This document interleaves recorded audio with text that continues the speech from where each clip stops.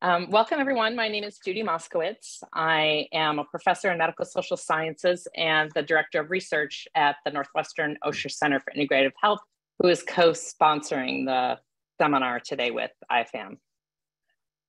The OSHA research program recently selected our 2023 pilot grant awardees, and I'm really excited to have the investigators for one of those grants here today to talk to us about investigations into music intervention approaches in neurology. Before I introduce our speakers, I want to make sure that you put any questions in the Q&A box. Don't use the chat because that's not going to be monitored for questions. So if you put your questions in Q&A, we will hopefully have time to get to those a few minutes at the end of the seminar today. Okay, so our speakers today, Dr. Borna Bonakdarpour is an associate professor in the Ken and Ruth Davee Department of Neurology and co-director of the Northwestern Music and Medicine program. He specializes in neurodegenerative diseases, dementia, and geriatrics, and is experienced in Alzheimer's disease, brain mapping, cerebrovascular disease, frontotemporal lobe dementia or degeneration, and behavioral neurology, neuropsychiatry. Our second speaker, Clara Takarabe, co-directs the Northwestern Music and Medicine program with Dr. Bonakdarpour and is part of the team which created the clinically designed improvisatory music, a type of social clinical music designed along neuropsychiatric frameworks of felt safety. Ms. Takarabe presently plays viola in the Chicago Symphony and is devoted to community health organizing. I'm gonna let our speakers take it away because clearly I'm not speaking well today. So over to you. Thank you so much for the kind introduction, Dr. Moskowitz. It's an honor to be here and to be awarded the OSHA pilot research grant. We are going to present some of the work we've been doing during the past few years, and hopefully you find it helpful. All right, so we have no conflict of interest to disclose, and then the list of our funders are in this slide.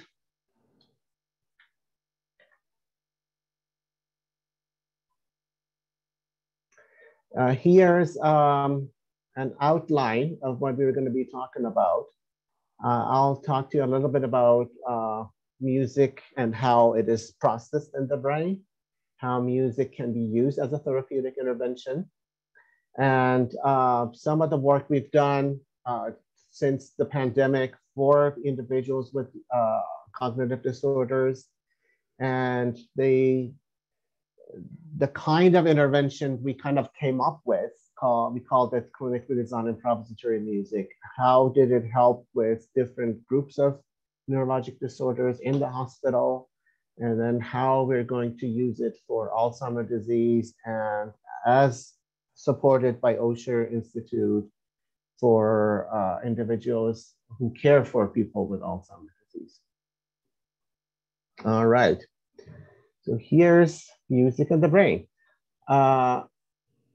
Sound processing is very unique in the brain. It's kind of different than other senses. Senses like vision or smell, they get to the brain pretty fast.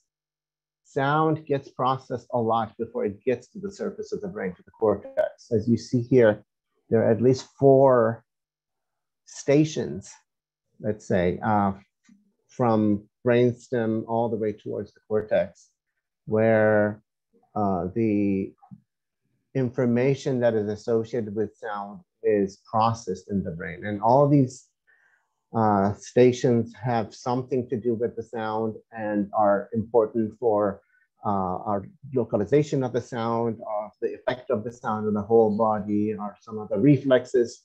For example, you know, when we hear some threatening sound, we can respond to it very fast before even it gets to the higher cortical areas. And then finally, the signal gets to the auditory cortex. And what's interesting is the highway from the ear and from the brainstem locations to the cortex is not one way, it's both ways. So what we learn and our thinking and our experiences feeds back to the lower centers. And that's how what Dr. Nina Kraus calls sound brain is formed. And it's different in each person. One of the major effects that music has on the brain is the entrainment. You can see it as early as, infants. You've seen infants who listen to the rhythm and then they start moving with it. It's a very basic response, and it taps into our organs. It taps into our heart rate, into our respiration, into our what's called the autonomic nervous system. Anything related to the autonomic nervous system. So that makes music a very quick intervention to actually have some effects on the internal organs.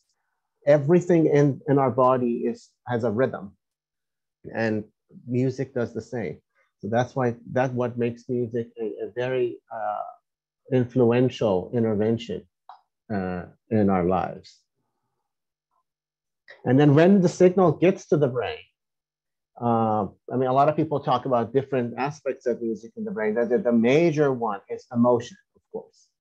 And as you see here, this was a study that Robert Zatori at McGill did, where people would bring their favorite music that would give them goosebumps. So a very strong emotional response to the music. And then they looked at the brain with functional MRI.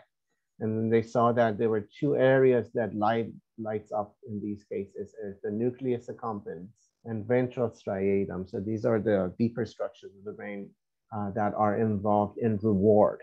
So that's why music and reward are very, very closely related to each other. So this was and since we had functional imaging since about the mid-90s, we've been learning a lot about how different aspects of cognition work, including music cognition. It gets more complicated. So on the left side here, you see the auditory cortex, where the signals, the auditory, the sound signals land, and then the HG here in the middle is facial gyrus. And the signal goes to the back through what's called the planum temporale, and then also goes forward to what's called planum polare, the PP here. And as you see, like other senses, like vision, the information takes two streams, goes through two streams. One is called what we call the ventral pathway and the dorsal pathway, or the lower and then the upper pathways. Yeah, the lower pathway will go into our understanding of the emotions associated with sound or music, and also with knowing, oh, this is a certain melody that I heard, or so kind of naming the melodies and recognizing them. It also will feed into the emotions. The dorsal one, or the one that goes top, so you're now looking at the middle picture here. The dorsal one will tap into the upper parts of the brain, into the parietal lobe, where we can locate where things are. So location, because each ear hears things with a little bit of delay. So that's why we can localize the sound in space. And that happens in the parietal lobe. In the parietal lobe, we also learn how to produce music. So people who play an instrument will first sense it, then they can project it to their body and then learn how to use their body spatially and to plan the muscles to play an instrument. As you see from there, we go to the pink area, which is motor cortex. And from there, we can go to the green area, which is where language production. So as you see downstream, music will tap into almost all the networks of the brain. It taps into the visual, spatial, into motor, into language, into memory, into emotions. And this is from a paper that just came out in Neurology. It's kind of historic because Neurology didn't have that many papers, related to music processing, but this is becoming more and more mainstream. And then it shows you how when sound and music are processed further, it taps into all these networks: auditory motor, auditory limbic, somatic, visceromotor, and even balance.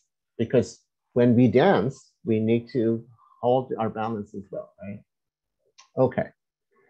So let me take you to year 2000, when I started, becoming interested in this area. I knew I was going to go into neurology, and I knew I loved music. So I wanted to do something with both. And at that time, I started working on patients with stroke who couldn't talk, but who could sing.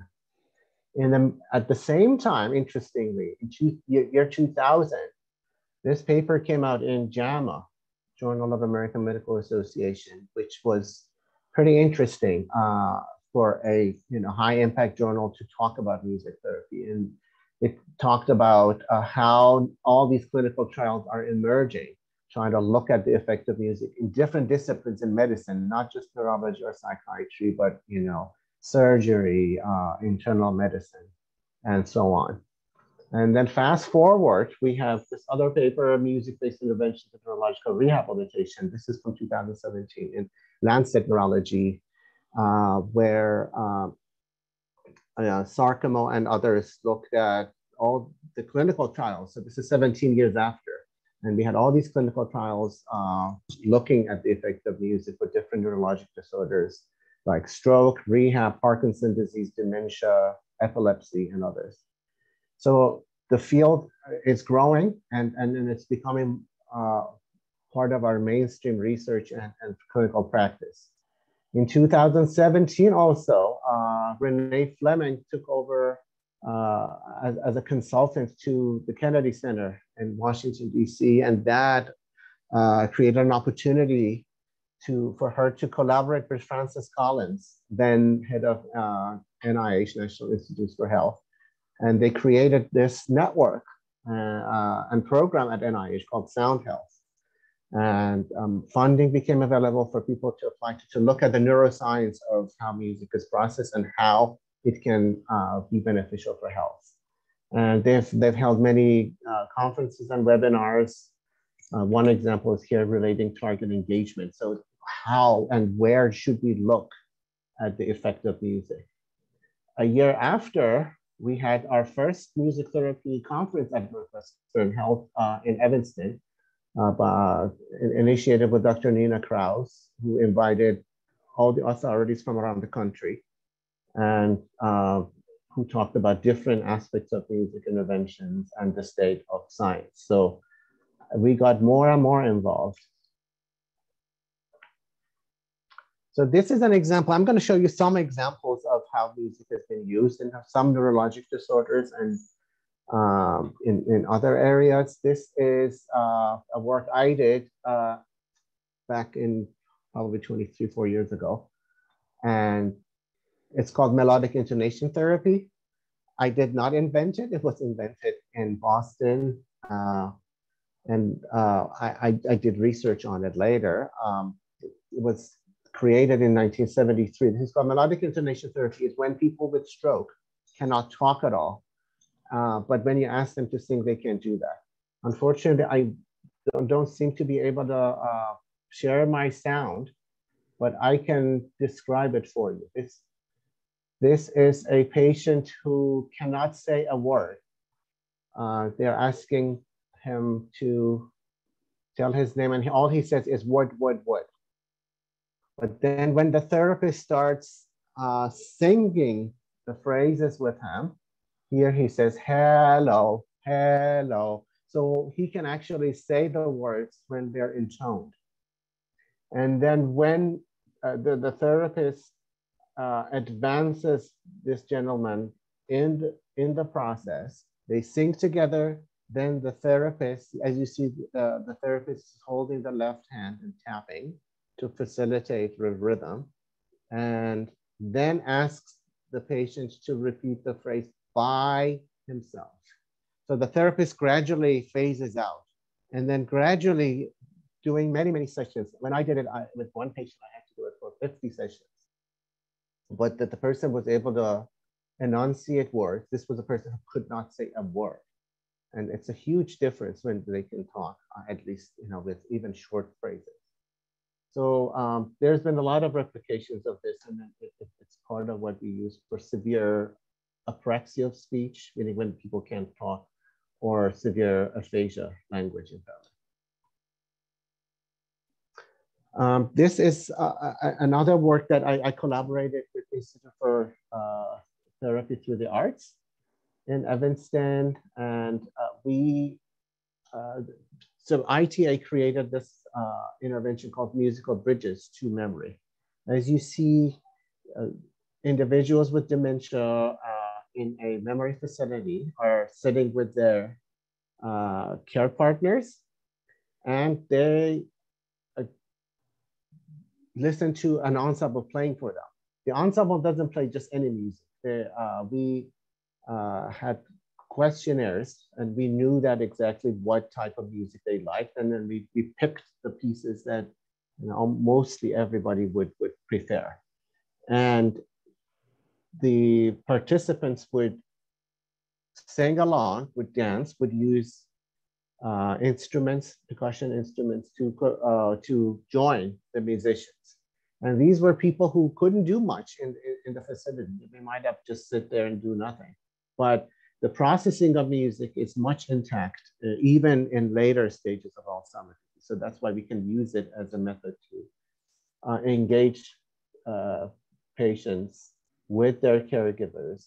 And then our goal was to see if that decreases the amount of agitation and anxiety, and also would it enhance their social interaction with their partners or social engagement.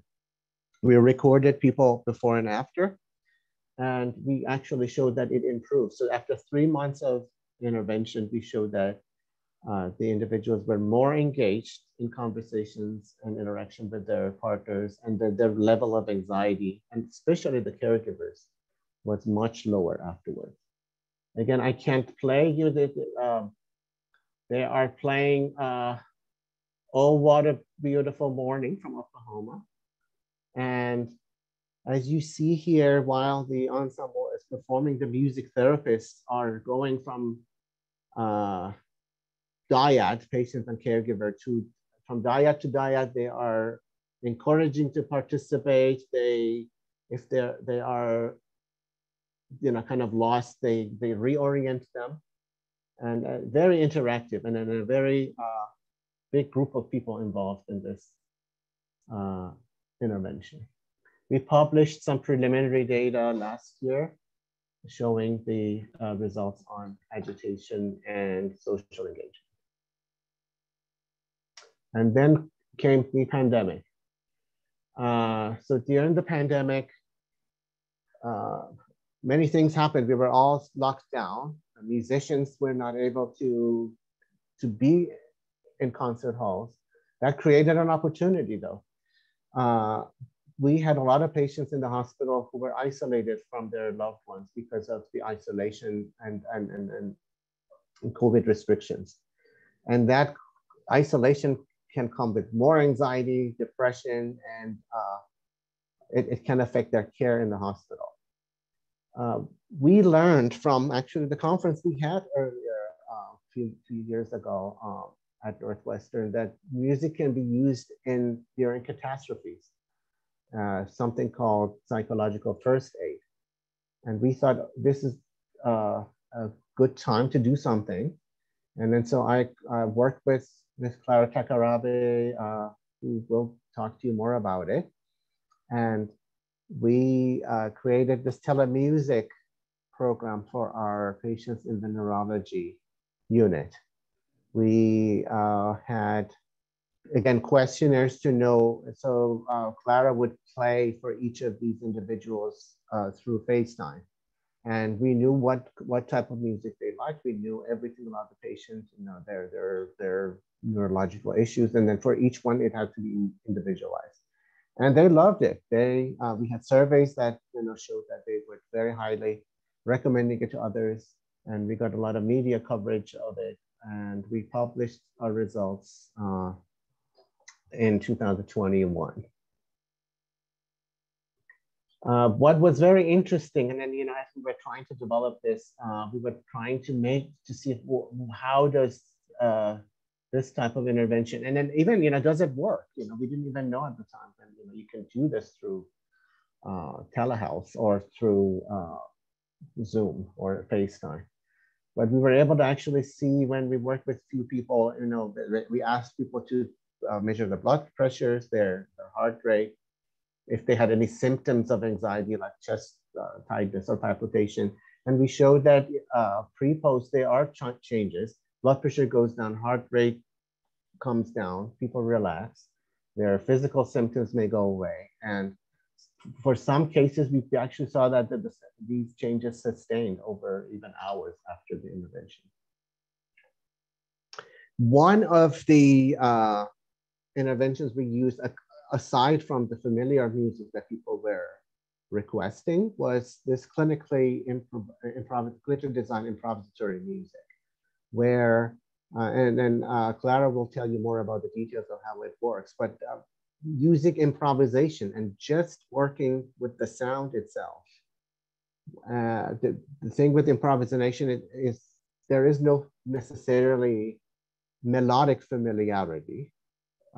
People enjoy the sound and the effect of the sound. And that's very interesting. We used that with 5 patients who were in the epilepsy monitoring unit. And we were lucky to have, because they were already connected to EEG. We had permission to look at the EEGs. And as you see here on the left side, we see before CDM or clinically designed improvisatory music. And then you see an immediate response to the music in the middle 2 panels here. And the effect goes away, but not completely afterwards on the right side. The very right picture shows you where the actual effect is focused, and it's right in the middle of the brain in the front. And then that's exactly where we get, based on other studies, when we get effects of meditation and a transition from brain waves that are faster to slower. So, we could actually show that how not only through the vital signs, but also in the brain waves, how there is a significant effect in the brain. And then now I'll let Ms. Takarabe to tell you about the clinically designed improvisatory music. Hi, everyone. Thanks so much for having me here. I'm deeply honored to be part of today's talk. So clinically designed improvisatory music, which I call CDIM for short because it's such a long name, we designed this during the telemusic pilot.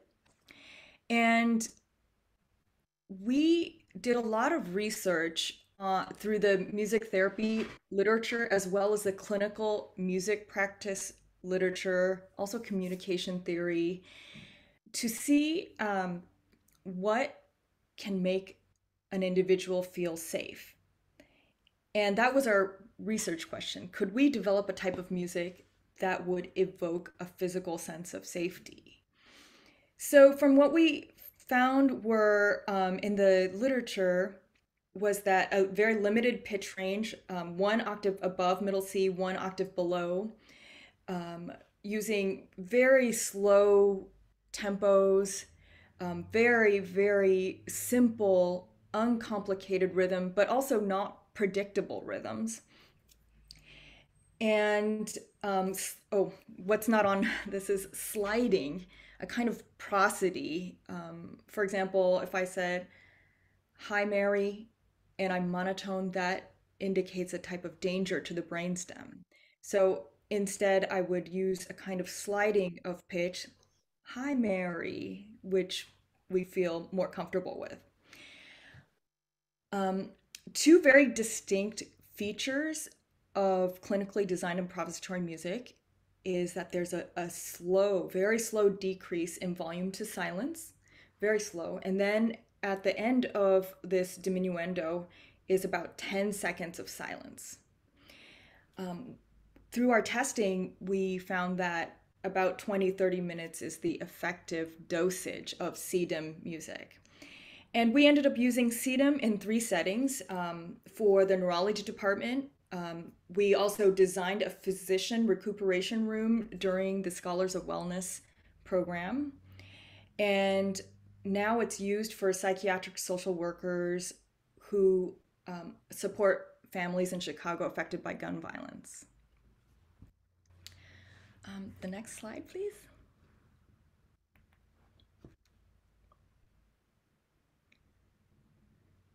So I'm going to play 3 statements of CDIM music, and I can't see the participants here, but if you would get as comfortable as possible, if that means laying down or getting to a sofa or a very comfy chair, please make yourself as comfortable as possible and take a deep breath, and I will demonstrate 3 statements for you.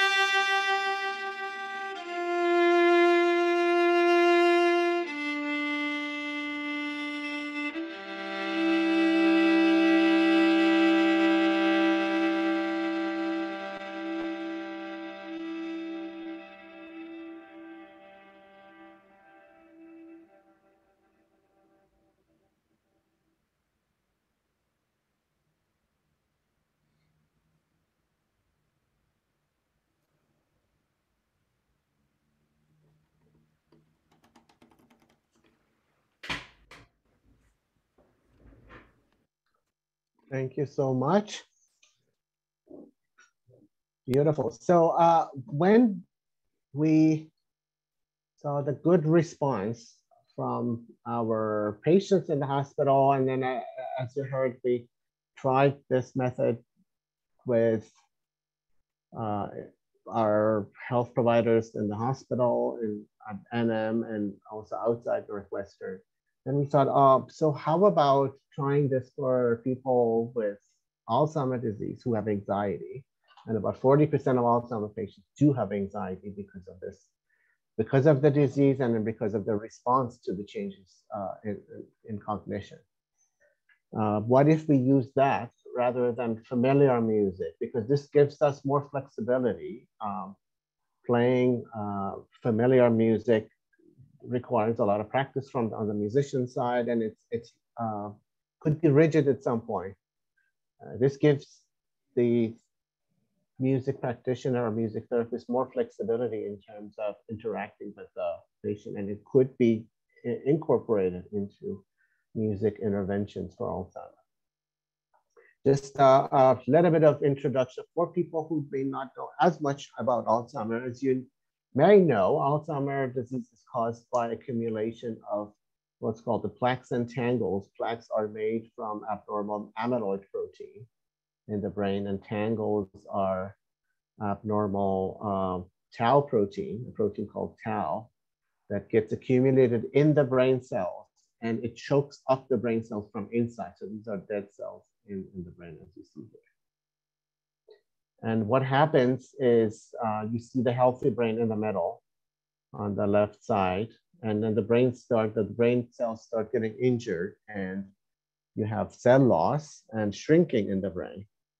This can happen with aging. So almost all of us are at risk for this as we get older.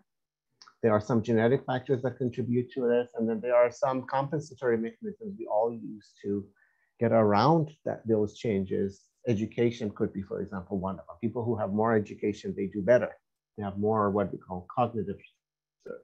But as you see in this other panel, the plaques and tangles start accumulating in the brain, causing shrinking or atrophy in the memory areas of the brain, and then with mild to moderate and then severe stages of the disease, you have these changes in the whole brain. However, you can see even in the severe cases, there are areas of the brain that are not affected by the pathology. And one of the areas that's not affected is the area that's related to processing of familiar music and then processing of music.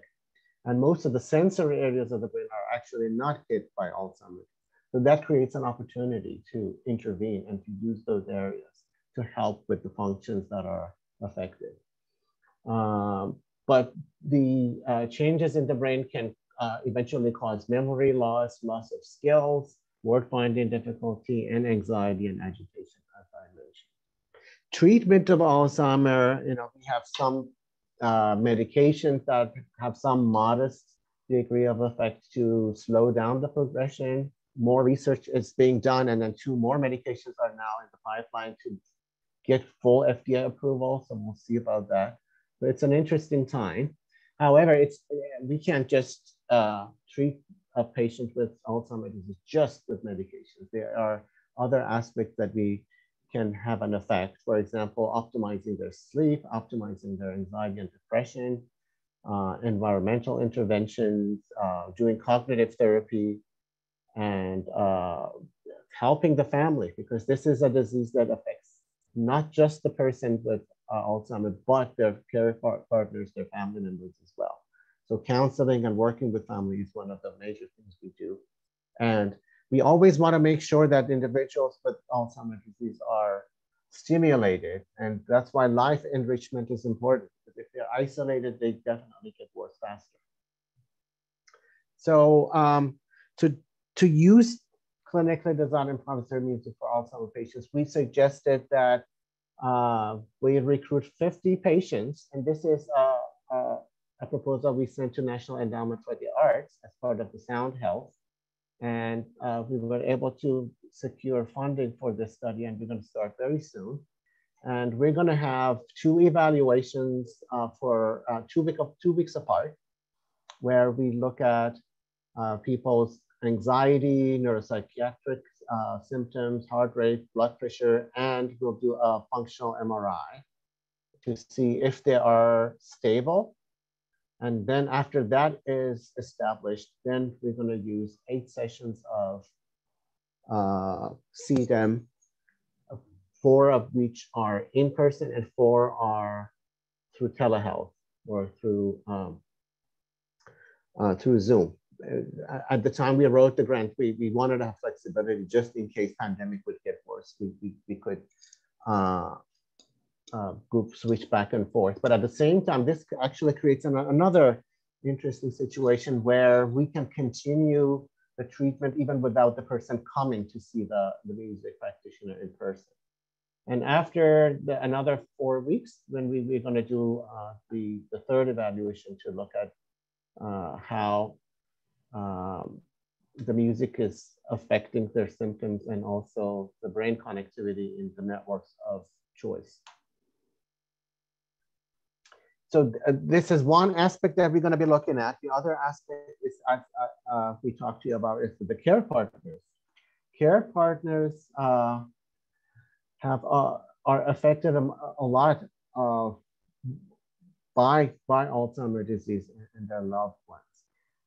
So far, what we've done to use this method with our faculty members, you see our team on the left side and left top, and on the right top you see the recuperation room where we use music for our faculty members and health providers.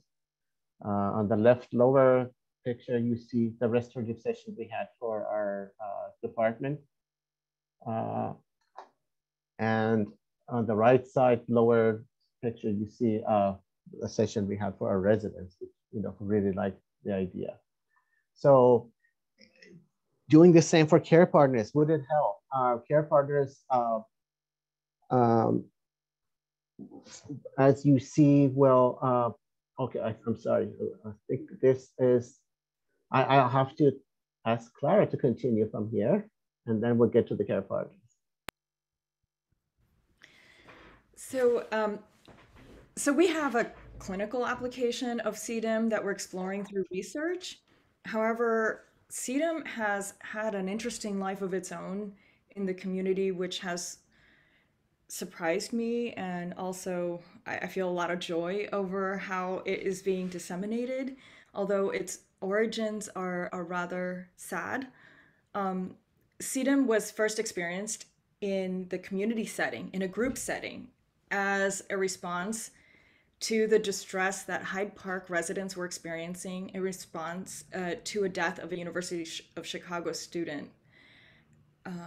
Community members were experiencing prolonged sleep disturbances, nightmares, grief, agitation, and anxiety. And so there was a conversation amongst community members about 10 days after the student's death. What can we do as a community? And so CDEM became an option. And so Hyde Park Union Church opened up their sanctuary, and people came in. Many hadn't slept for a week or more. About 30 people laid down in the pews and experienced CDEM. And afterwards, because the response was so overwhelming, the Hyde Park Kenwood Interfaith Council's Anti-Violence Task Force organized a conference, and CDEM was part of the conference as a way to possibly deal with the physiological symptoms of traumatic grief. And as a result of this conference, CDEM is now part of social worker burnout and secondary traumatization relief for multiple social worker organizations which deal with the aftermath of homicide, such as Chicago Survivors and the Institute for Nonviolence Chicago. In the next slide, Borna, could you, oh, thank you.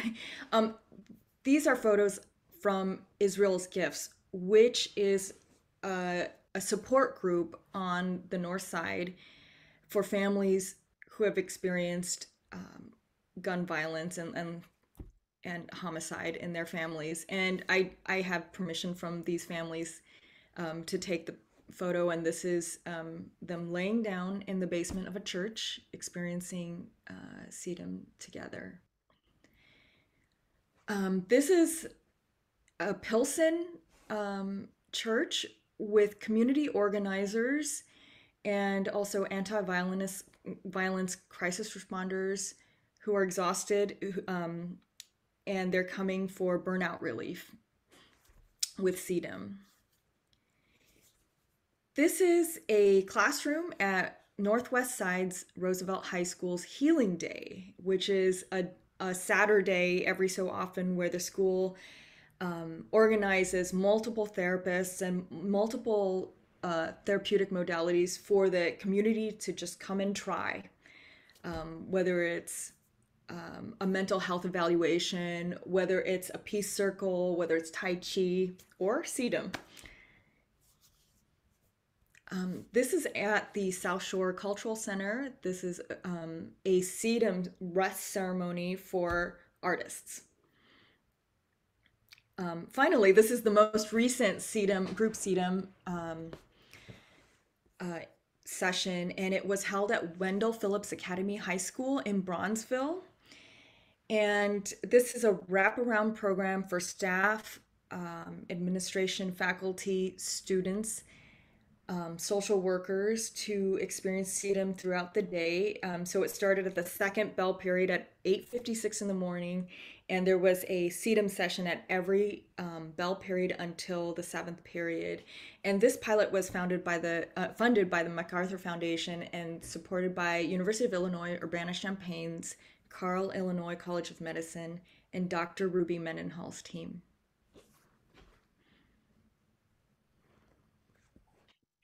So as you see, this method has been really tried with different communities, different people with symptoms of distress and anxiety.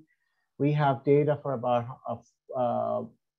429 providers who took part in sedum, and from the data that we collected, you see the likelihood to recommend is 9 out of. This is based on Likert scale out of 10. 9.3, positive emotional change, decreased tension, pleasurable experience. And then we asked people to evaluate their level of energy before and after, and we saw a significant change. So we thought this would be a good idea for also our care partners of Alzheimer's disease, because they have a lot of amount of burden. They either the spouses, children, sometimes parents can be involved with the care of persons with Alzheimer's disease. And it can cause decreased productivity, risk of depression, anxiety, and even cardiovascular and other health-related issues. So we found the opportunity to apply for the OSHA research mechanism to see if we can, try to pilot this and then expand it further. The protocol is going to be the same as in individuals with Alzheimer. In the other study, we have about 50 patients, but then, here we have an opportunity to work with care partners, 12 care partners for 1 year. And we're going to start very soon to recruit. And again, same thing, we're going to look at the psychiatric measures, fMRI, and physiologic measures. And we hope that we can present our results in about a year or so here. So just to summarize, I talked to you about music and the brain, how auditory system is not just about processing sound, but it taps into different areas of the brain involved in moving, planning, remembering, imagining, speaking, and feeling. We talked to you about the music as a therapeutic intervention in people with stroke, with dementia, with people who have neurologic and neuropsychiatric disorders, and how we used music as a psychological first aid during COVID-19 pandemic, which opened up another opportunity for research for anxiety in people with Alzheimer's disease and their care partners. The restorative music for healthcare providers and care partners came out of all this, and it has promising feasibility. It needs more research for us to kind of get into the neuroscience of it. How does it work, and how can we make it better? And please stay tuned for the results of our studies for the patients and their caregivers. I have to thank my lab members who were involved in these studies, and also in the grants that we are writing and through the analysis of the data. Jordan is our biomedical engineer, and Daniel, Kate, and Grace are neuroscience students. And all this would not have been possible without the support of our department, our chairman, Dr. Dimitri Krantz, our center director, Dr. Mesulam, Dr. Weintraub, Dr. Vassar, our research staff. I wanted to definitely thank Dr. Moskowitz, Vanessa, and Adela for working with us, and the Osher grant. We have Todd Parrish from Center for Translational Imaging, and with whom we are working for the fMRI, and also thanking our funders and NEA and the OSHA pilot grant. Thank you so much, and if you have any questions, we are here to answer them. Thank you so much for a really interesting talk. I had seen some of this work in the pilot application, but it's really exciting to actually hear it as well. So thank you for that. We have a few questions in the Q&A and a little bit of time to get to them. So if anyone in the audience has additional questions, please type them into the Q&A section and we will try to get to them. So just start at the top. First question, does the brain respond similarly to listening to bird song? Different sounds water creates outside as it moves, wind going through the trees. So sounds maybe similar to music, but not. Yes, I think exactly that's a very good question. You know, a lot of meditative music actually imitates nature sounds.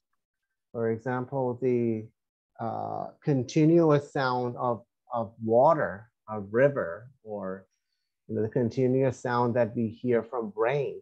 These are not only inspirations for musicians, but they themselves can help with some meditative procedures. For example, people may just listen to, and then there are a lot of apps and interventions, as that use those songs as well, or those sounds.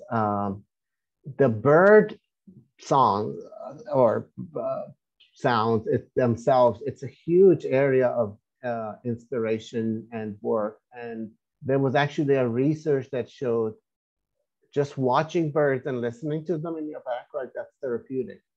So that is definitely an area that can be considered for meditation or decreased anxiety. Thank you.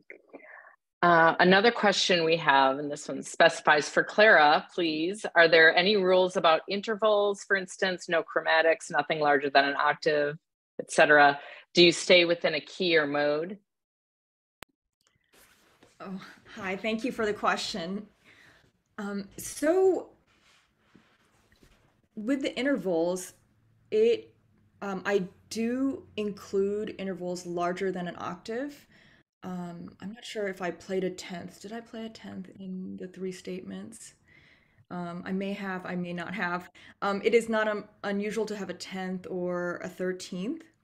I use seconds, usually major seconds, thirds, major and minor, fourths, fifths, sixths, even sevenths, octaves,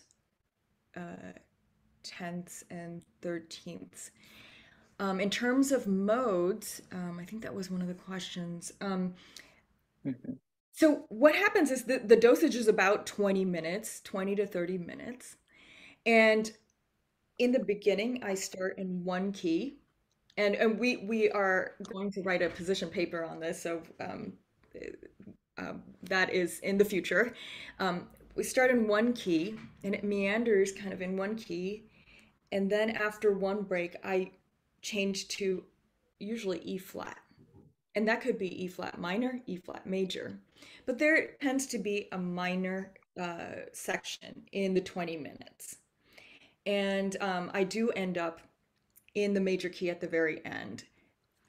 So in the change of key, it can also be a change into a mode.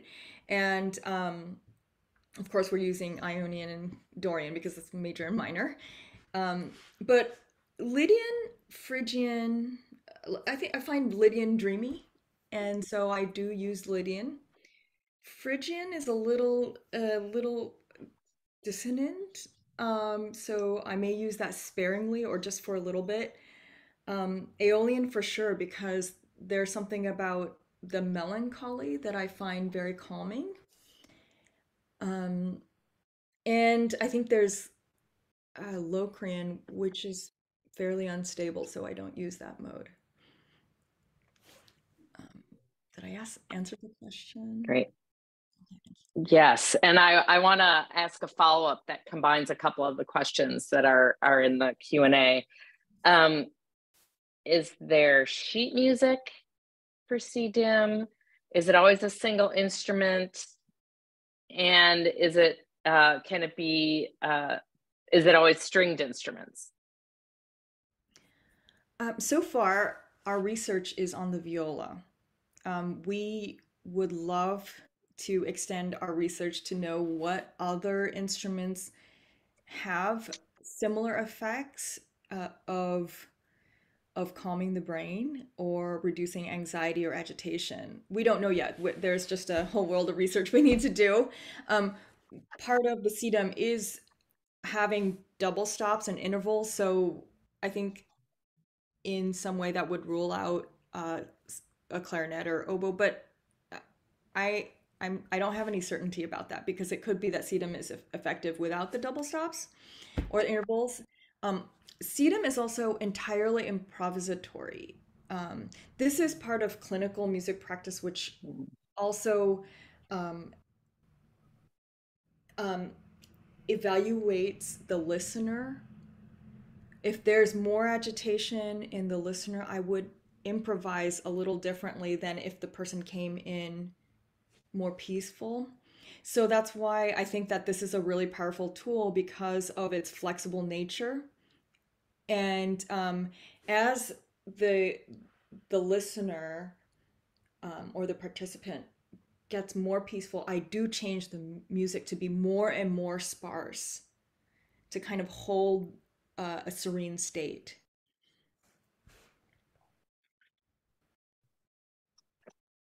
I have a question on the study protocols. So specifically for the folks exposed to violence, is it generally a one session, one time thing? Do people come back? Do you do repeated sessions? Is it like a group kind of process? How do you usually do it? So with Israel's Gifts and Institute for Nonviolence Chicago, they have just put it into their social worker retreats. So it's a repeated session.